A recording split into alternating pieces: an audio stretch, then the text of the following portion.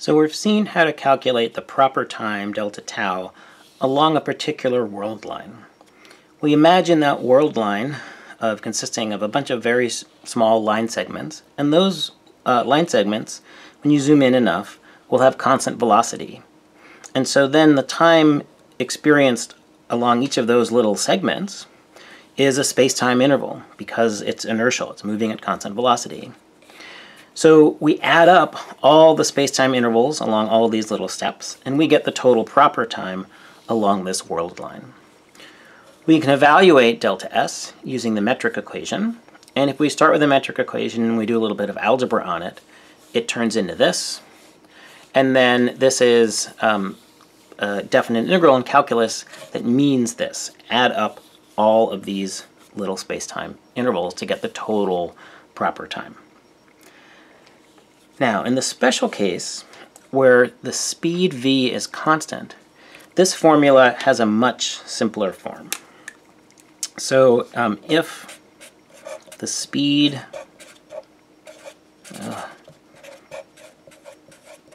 v is constant, then we have this. Delta tau AB is 1 minus v squared delta t AB. So this is an important formula that we'll use a lot. It deserves a box. And remember that this is only true if the speed is constant. So this is the speed, not the velocity. It's possible, you could use this formula for a clock that's, say, moving in a circle at a constant speed. The velocity is different because the direction is changing. But as long as the speed is constant, v squared will be constant, and then this formula applies.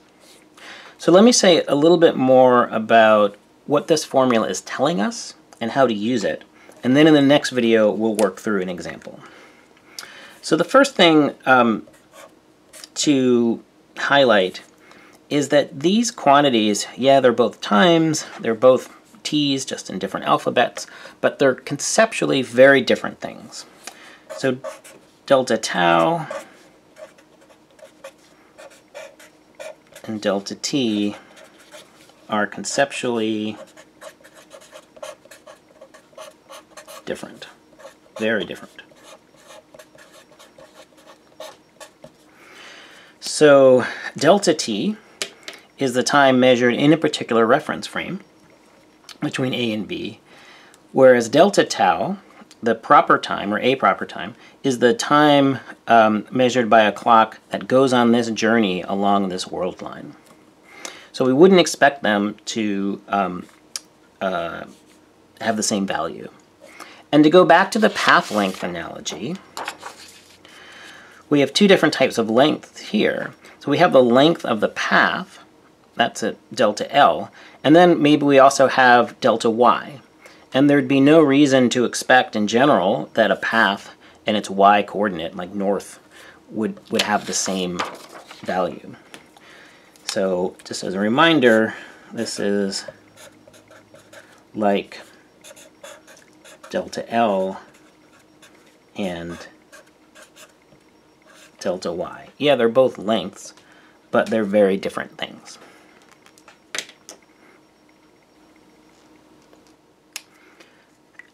The second comment I want to make is a reminder here that this and this always refers to time intervals between the same events.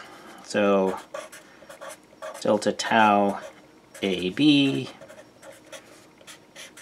and delta t AB are time intervals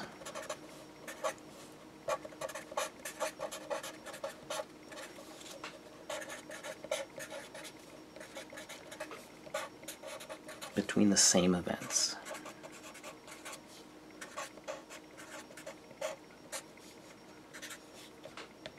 Okay. And lastly, and perhaps most interestingly, this equation here tells us that the proper time between two events is always smaller than the coordinate time. So proper time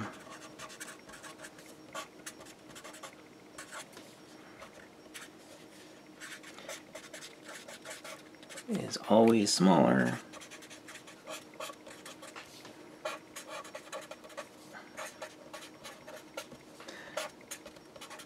than the coordinate time. So here's a way to see that. The quantity 1 minus v squared. We're using special relativity units. So v is never greater than 1. 1 is the speed of light. So speeds are always less than the speed of light. And so this is 1 minus something less than 1. Square root, again, this is a number less than 1.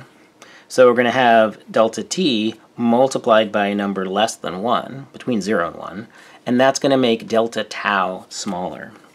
I could write that in math as well as in words. Delta tau AB, delta t AB.